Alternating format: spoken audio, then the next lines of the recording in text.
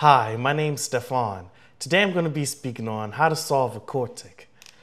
Let's say, for example, we have the equation x to the fourth plus 13x squared plus 36 equals 0. We can let x squared equal w, so we get w squared plus 13w plus 36 equals 0. And now we can use our quadratic formula to solve this equation. And we get w equals